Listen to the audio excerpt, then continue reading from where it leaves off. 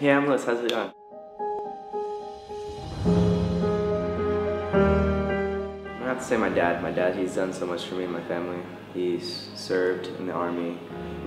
I've only gotten to know him for 9 years of my life, but those 9 years, he got me involved into what I am today, ASU. He's the one that pushed me to do all these sports, baseball, basketball. If it wasn't for him, I wouldn't be the sweetest person that I am today. I encountered my spirit animal during the summer. I was studying for this test. I envisioned this hawk. I was like spacing out, and this hawk like spewed out these random numbers. And later, like in the week, I checked and see what I got in the exam, and I got a 99 on my final. The 3 questions that the hawk told me were right, so I was like, dang, that's my spirit animal.